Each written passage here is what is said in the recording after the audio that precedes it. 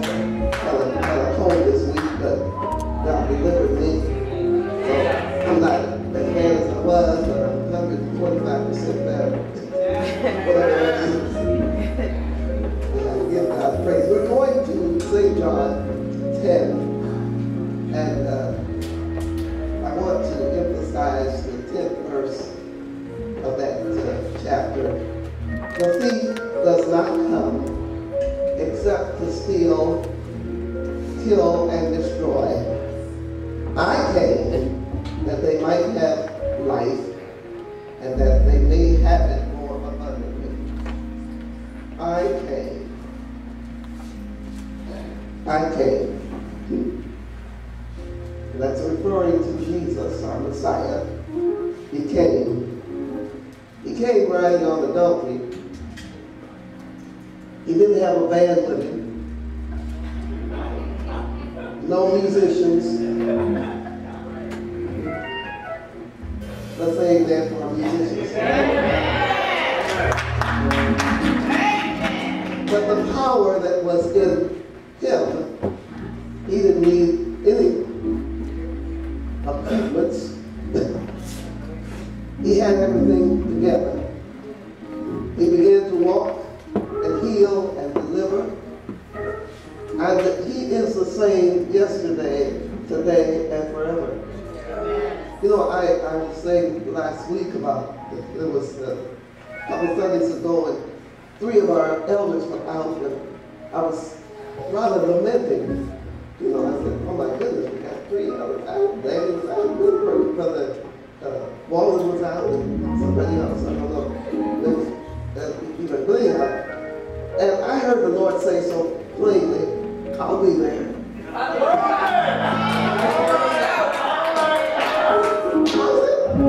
Oh, that's right. That's right. So, although we appreciate what God sends us to help us, it really doesn't matter if everybody leaves. The Lord said to the apostles, will you go also? So whoever left, he was still there. When he said, I am come. And I tell you, that struck me when he said, I am come. And I thought about, there's a story in our family about my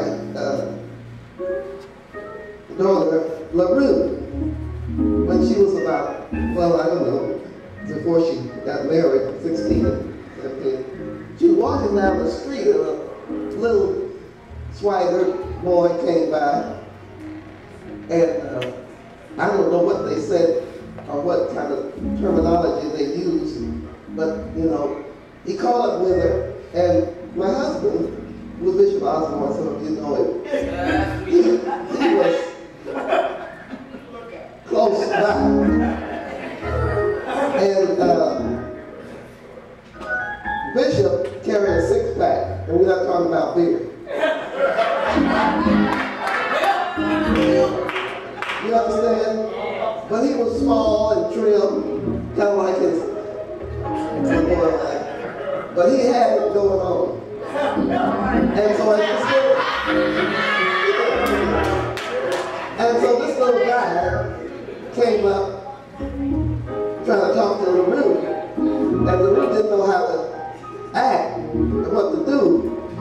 But Bishop came on back. And he said, the guy said, who's this guy? You know, because he thought he was another kid. But Bishop, you know, 25 years old, 30, whatever age he was at the time. But anyhow, she said, that's my dad. And when he sized him up, you know, men know other men. And he realized he was not a little wimp. So he backed off quickly. And as I was preparing this message, I thought about, all he said was, I am coming. That's all he had to say. And all Jesus has to say is, I am coming. That's what he said in this 10th chapter. I am come. That's all he has to say. Because when his presence shows up, it doesn't matter what little imp is around. It's got to go. It's got to go. Sickness has to go. Poverty has to go. Depression has to go. Whatever is in the midst of his Lord's people, when Jesus shows up, everything has to step back. Got to step back. I was just thinking, I don't know whether I'm going to preach or teach or teach what I'm going to do. But the fact is, he was father. Louis Osborne was father all along. But that little imp didn't know he was father. You understand? See, sometimes the devil is crazy. That got no sense. And you just running from him and scared of him and acting like you don't know what to do when he comes around. And Jesus said, I am come. The little boy in the Sunday school class was being asked what he learned from the teacher in Sunday school. And he said, what I learned was the disciples were in this boat and they were all scared. And Jesus said, how come y'all scared? They not with you? I'm just saying, I am coming. Don't worry about the voice. God's here. I am coming. When he comes, everything is going to be all right. I was sick one time, many years ago, and I couldn't, sometimes you can't see yourself well. You can't, you can't visualize how this thing is going to end. Whether it's going to get worse or, how it's going to end. And I happened to look up during that time. I was in the bed, couldn't get up. And I saw this angel in the bed. And I looked up, I wasn't asleep. I looked up and I saw the angel. And I said, what are you doing here? And my husband thought I was delirious. I said, no, it's an angel right there. He couldn't see it, but I saw him. And I asked the angel, what are you doing here? And the angel said, I've been here all the time. And so the husband popped his head, said, I know we got the victory now. He forgot about that delirious thing. He said, if I saw an angel, he's not evil. It's okay. And I'm just thinking of the times that God has come and showed himself great in behalf of those of us who fear him. And that's all you have to do. If you know your God, you've got to put your trust in God. Some trust in chariots, some trust in horses, but we will remember the name of our God. What's his name? What's his name? His name is Jesus, the Messiah, the healer, the deliverer. Oh, yeah. He's altogether lovely. Hallelujah. He knows how to make ways for us. He knows how to stretch his hand. There's a young man, well, I don't know how young he is, but an individual. They were driving in a car. I told you may have heard this story because there was nobody, but it's a true story. They were driving, and there was a car coming straight toward them in their lane. And they looked up and saw there were three of them. And the man said, he had heard that before they started on the trip that you're going to be in a head-on collision. And he said, I rebuke that in the name of Jesus. That's what he said. And he looked And he saw this, there was three of them. And heard the same thing. And this car, when they saw it, the driver said, "Oh my God, it's a car." And he said, "Our Lady." And all three of them said, "Jesus," just like that. Whether you believe it or not, the car that was in their lane, after they said Jesus, they looked and the car was behind them.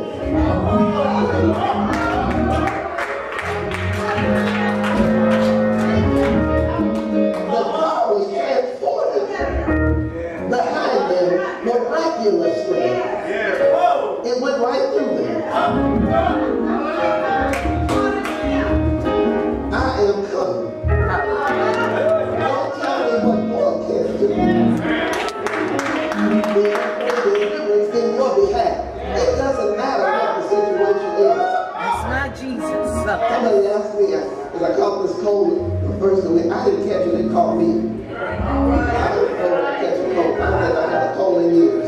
But anyhow, it caught me when I turned it loose. You know, I guess I turned it loose. I did the dance. I said, "This is the day." I danced a while.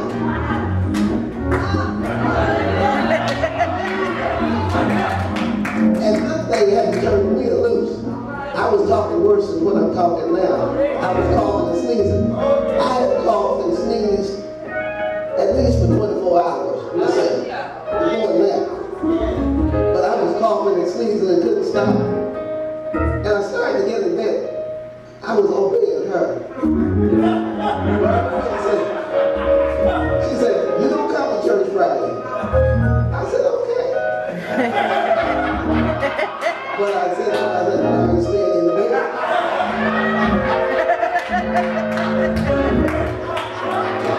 I was very obedient. After I said, "This is the day." Hallelujah. And I had to do that cold had to go somewhere. I was there. It left. But I want to tell you something. God, you know, the psalmist said, Lord, the psalmist said, "The Lord is my shepherd. I shall not want. I shall not want." So if there's any want in here, how many of you got a want? Who's in there? Oh my God, every church, 3,000 church. The Lord is my shepherd. I shall not want. Now this scripture said that we read, "I have come that they might have life and that they might have it more abundantly." Yes, yes. So if you got a want, then you are not accepting or receiving the abundance that God has for you. Because abundance means it's plenty. And if you have a want, then it's not plenty. I don't have nothing. I don't want. I got everything. I got everything. I got money.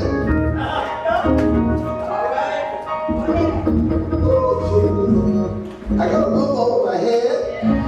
I got more food than I can eat. You want to come and have dinner with me, baby? I'm going to meet you.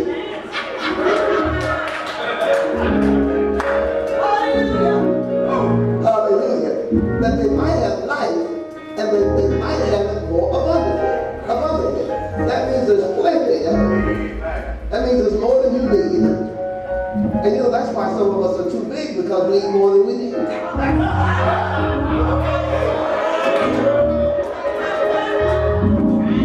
mean, that's just the whole truth.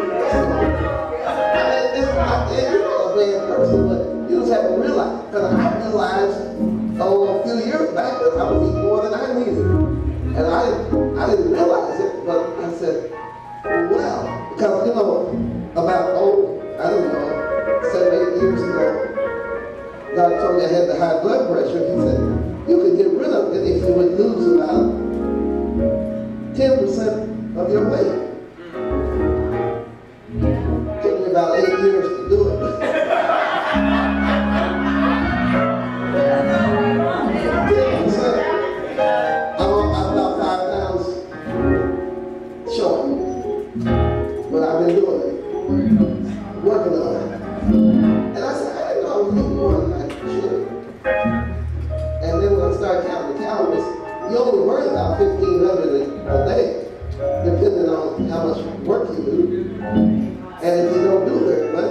You don't burn that many. Some of us might burn 25.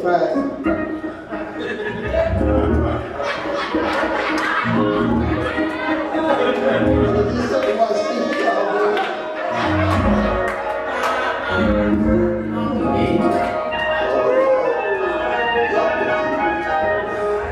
I'm trying to talk about this abundant life.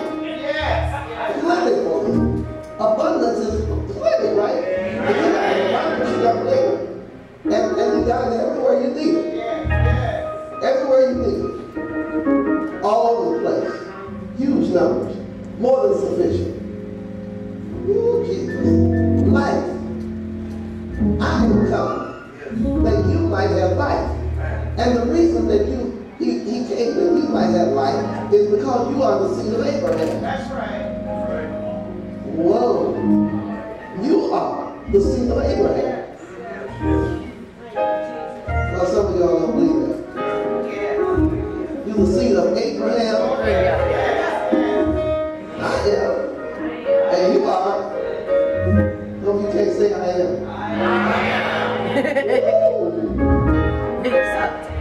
You am. You're the seed of Abraham. Then why don't you let all this other junk go? Smoking and joking. Drinking and sneaking. Just let all that stuff go. You're the seed of Abraham. Everything that you need, God's got it. If you want some joy, he's got it. You might have to jump for it, but you got it. No, y'all don't believe that. Y'all believe in jumping for joy? You don't have to. That's the reason. Stop it. Do you believe in jumping for joy? Let me see somebody jump for joy.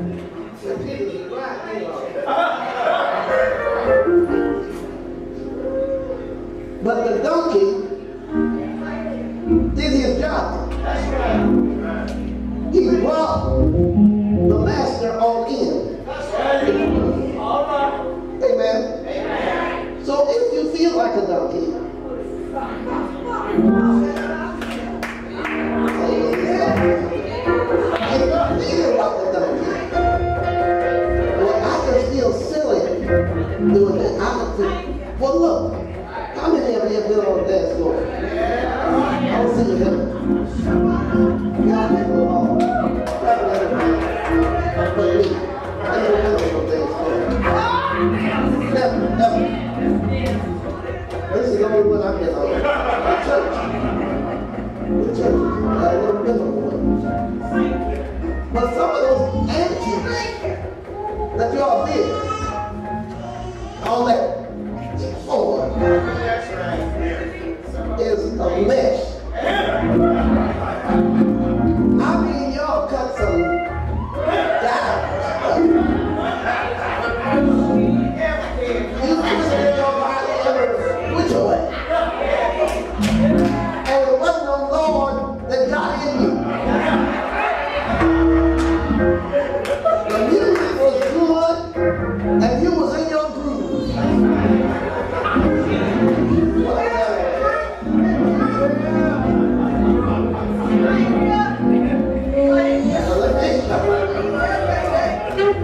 But the Lord said, I came.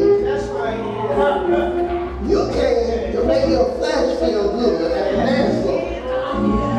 But Jesus said, I came to do the Father's will. And what I came for was that you might have an abundant life. I don't want you to stand. You know, one man said he couldn't belong to such a church because he couldn't find no wife at that church because they were all sad-looking ladies.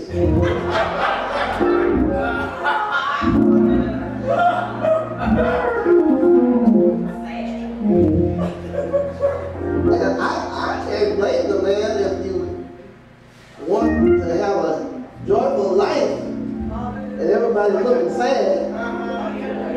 I don't blame you. I wouldn't marry you either. I want somebody that's going to be happy once in a while. Even if they don't have that ring you wanted. You're supposed to look happy, act happy. My daughter, when she was younger, she didn't realize that these little yellow things in the ground were not flowers. And she brought me a whole bunch of them. And I said, oh, thank you. Thank you so much. I appreciate it. And she didn't know until some years later that they weren't flowers. They were weeds. That they were weeds. But I knew that she was trying to do something nice. So I just appreciated it, and I never did that. People, we call them. I didn't tell her that they weren't flowers. Thank you. She found it on her own. But sometimes folks are looking at you, and you're supposed to be all saved and full of the Holy Ghost. Everybody said to me, all right? So you mad at everybody and everything. Let me alone. Okay. Oh Lord, I'm trying to look. I got a message.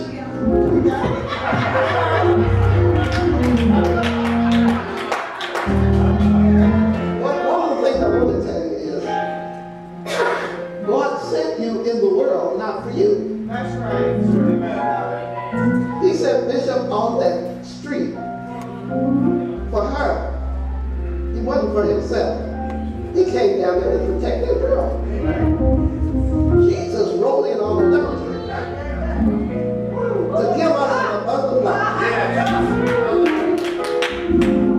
And he said, I am come that you might have life, and that you might have it more abundantly. So, what he came for, are you going to refuse it?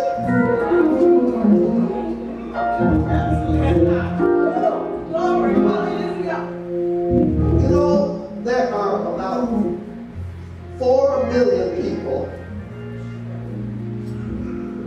well, I guess, yeah, it's over 4 million people in the state of Oregon. Million, with an M, 4 million. It's about 7 million in Washington, right across the river, starting on down through Seattle and so forth and so on. So God needed somebody. I had some scriptures I wanted to read. I don't think we're going to get to them, but it's okay. There are billions of people in the world. Man.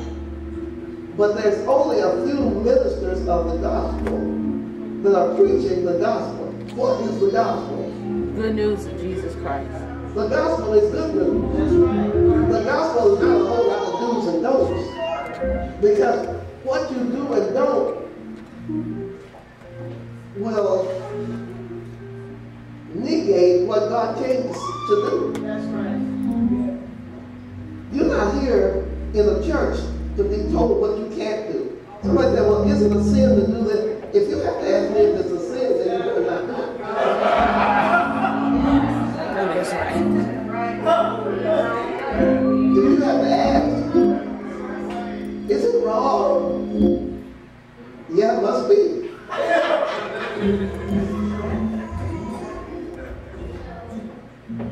But he came because he needed somebody. Lord, Lord, help me get this across before it gets too rude. All their stomachs will be growling, and they don't want to eat lunch, Lord. You know about all that. Okay. He sent you here, but because he figured he had a vessel that he could use to go tell that brother to put in the sweets. I mean, I'll just use that for instance.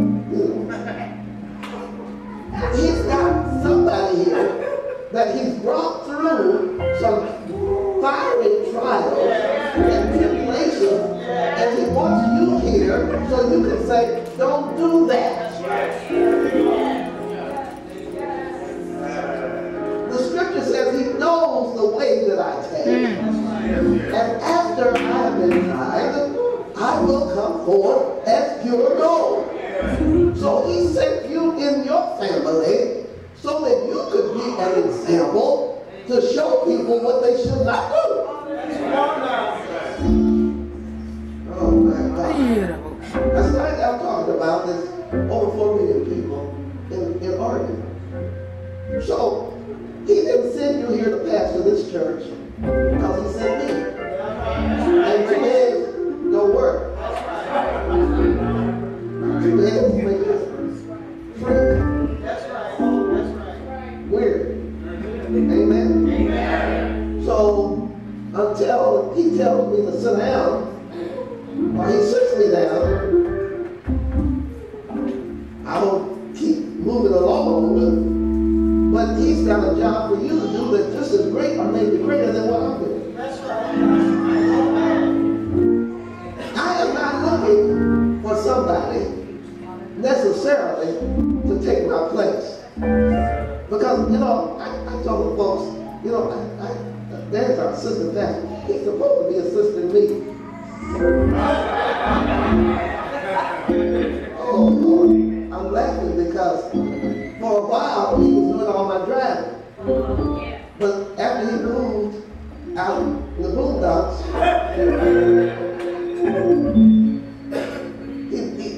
he can't get to me as fast as he used to get to me. You know what I'm saying? So, I mean, but that's fine. That's not the point I'm trying to make. But he's got a job that's even different than what mine is. You understand what I'm saying?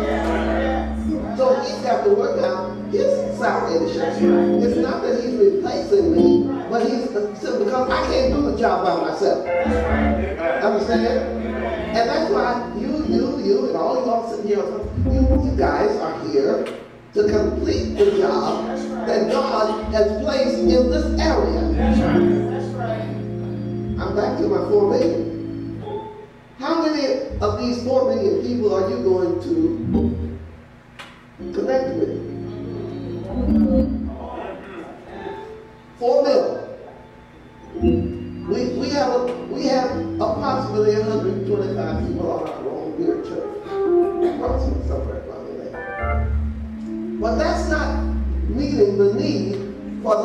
people that are in the radius of a mile of this church.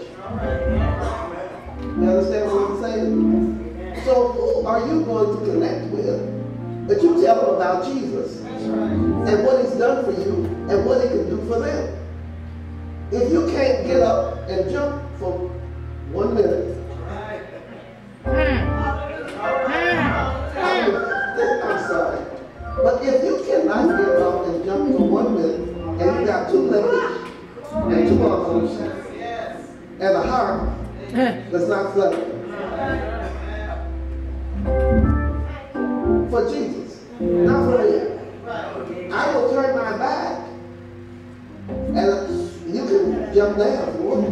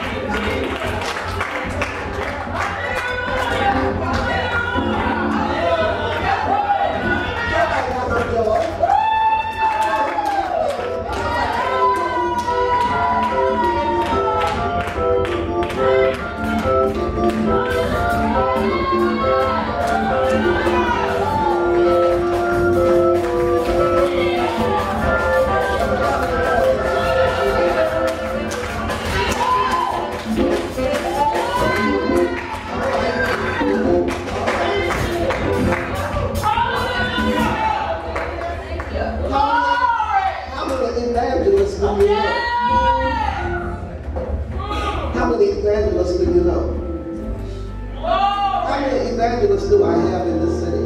No, in this church. How many are evangelists? So we have 1, 2, 3, 4. That's all. Did you count me? 7, 8.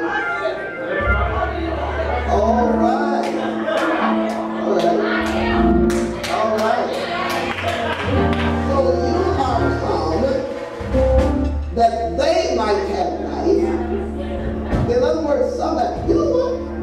When you are depressed, one of the best things you can do is evangelize.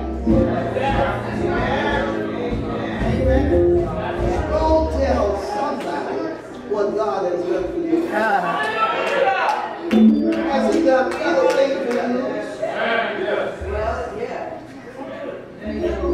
If you have to think about it, then you don't know it. Because you're breathing right now.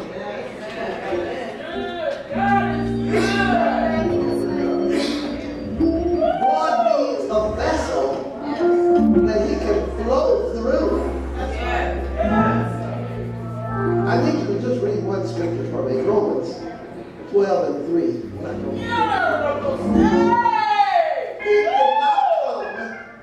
He did not come to condemn the world, but he came that the world through him might be saved. So, is him in you? Is him in you? If him is in you, then the world around you ought to see Jesus in you and want to reach out and ask you, what is in you? Somebody said, well, how did you lose the weight?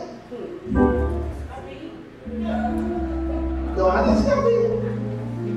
Somebody said stop eating. No, I didn't stop eating. No, not this early. Every day. Not every hour, but every day. Oh, yeah. I just don't eat as much as I used to eat. I take smaller portions than I used to take. And so I don't need as much. So the him that's in you, how many, oh Jesus, how many read the word every day? How many pray every day? Then you are exercising the him in you. You need to either read the word or hear the word. Now, you know, you have these, what do you call these things? got your earplugs, but no, how you hear through the earplugs? MP3 or your phone. Oh my God. Y'all got your Facebook. Instead of facing the book, you trying to see who's on the Facebook. But this is my Facebook right here. You know, and the world is so slick. You open up you think you open up your Bible on your computer, on your phone, and then all this other junk will pop up. You might want to just get the book. Get the book, you're going to be led on a rabbit trail trying to find out what Megan is doing. Prince Henry is doing. I mean, I don't care what they're doing. They can have all the babies they want to have. They can have no food. Is Megan going to raise this baby on a vegan diet? So what? I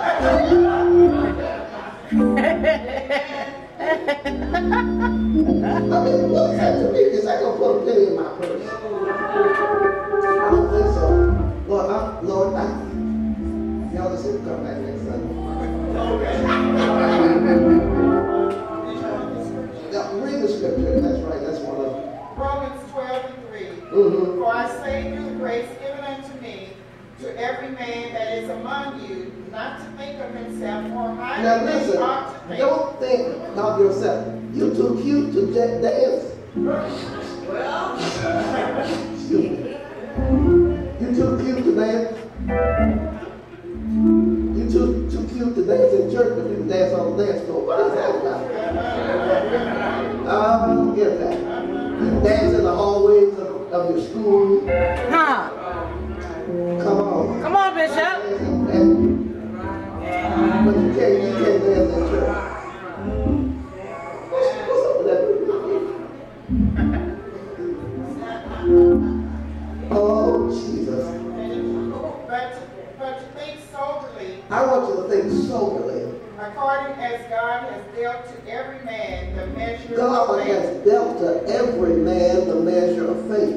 Everybody in here, if you have accepted Christ as your Savior, you have a measure of faith. I don't know what your measure is, but it's from God. You have a measure of faith. Now, Lord Jesus, and that faith is for you to use so somebody else can catch a hold of what you have so they can have the abundant life too. In other words, you don't want, I would hope that, now I went through a whole lot of stuff when I was younger, like, you know, I can't say poverty necessarily because I had money, but it just didn't know how to use it, put it in the wrong place. But I don't want, I mean, I know, that is old, but you know, old compared to me.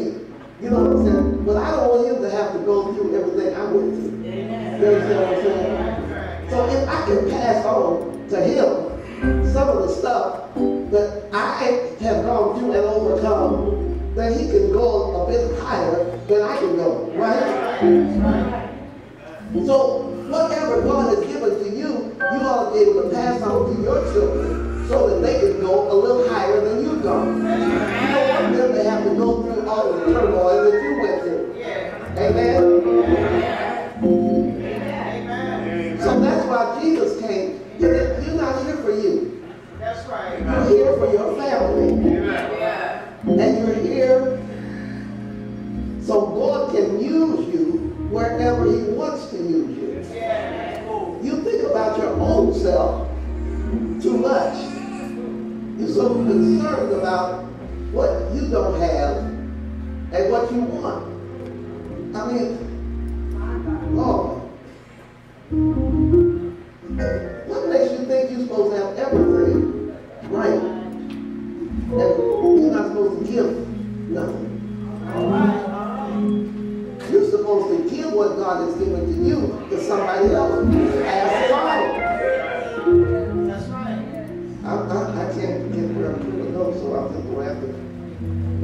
Jesus came to bring life. That's what I want you to know tonight, this evening, abundant life.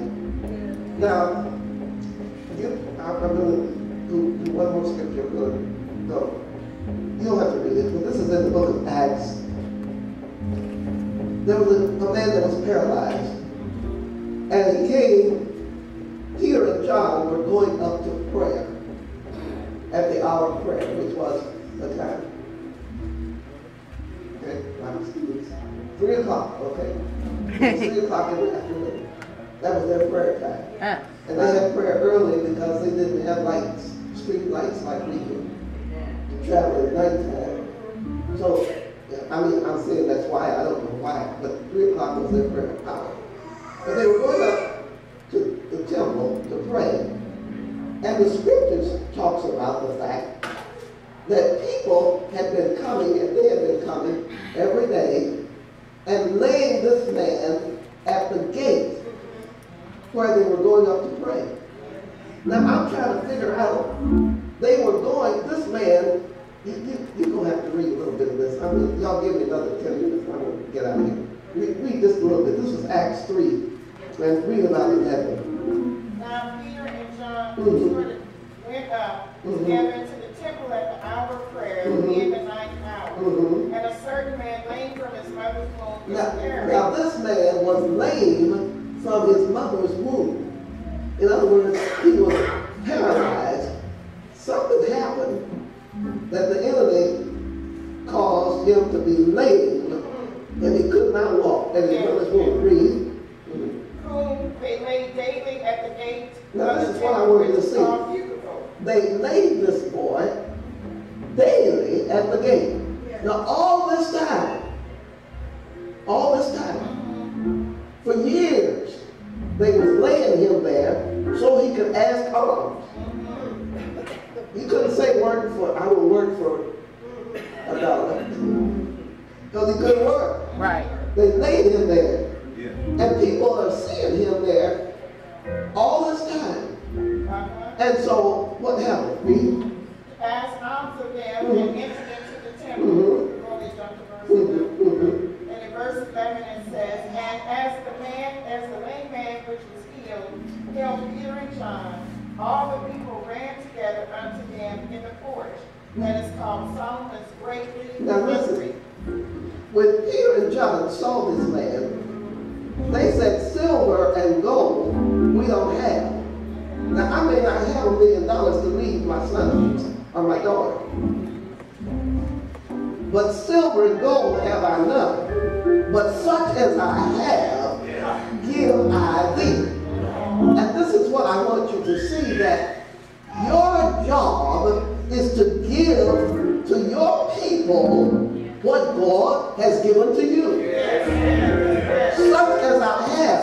I may have wisdom. I may have knowledge. I may have understanding. I may not have $1 million to give, but I've got something. And you've got something, because he said he gave to every man, if you have accepted Christ as your Savior, he gave every man a measure of faith. So you've got a measure of faith that you can give to your family. So what's up with this that you don't have nothing to share? I just let them alone because they get on my nerves. He didn't tell you to let them alone. That's right. He said, share.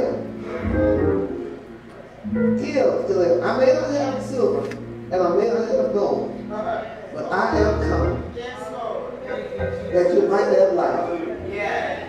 I need some families to hook together and pray at the hour of prayer. Woo! Jesus. That the families, that you think you can fix the family, you can't fix nothing. You can't fix nothing. Don't you know you can't fix your family? But there is a God who rules above and walks in you every day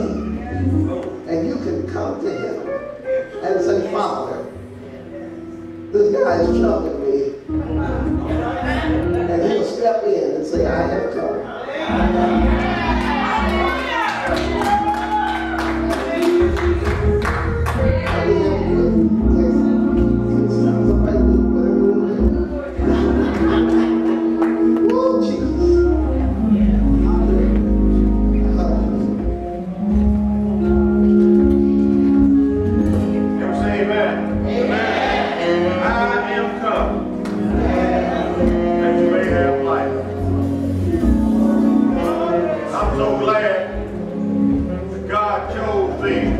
I always talk about my family. I always talk about it. And they might get tired of hearing me talking too bad. So I want my family saved. I want all of my family saved. Because I'm planning on going to heaven. And I want to see all of y'all up there when I get there. You understand? Amen. This thing is real, people. This thing is real.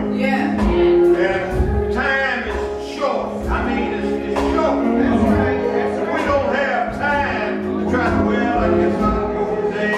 No, they don't. No, it's time to be faithful unto death. My God, it's time to be faithful to God. Because each and every one of us got to stand for our sake. I can't stand for none of my kids, grandkids, great-grand, great-great-grand. Yeah, I got all of them. God has blessed me. But I can't say none of them. But I know of God that's able to reach out to each and every one of them. And my family that's here, all my family is here. I'm going to stand up.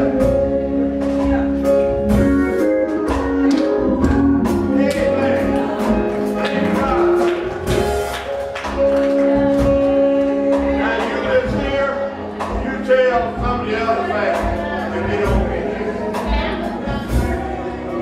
Tell them that Daddy said, Grandpa said, great-grandpa said, whoever wants said, tell them to be here.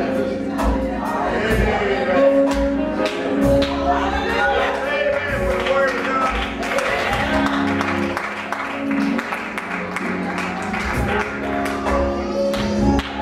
You know, it don't take much joy. Not very much joy. Because God, when He saved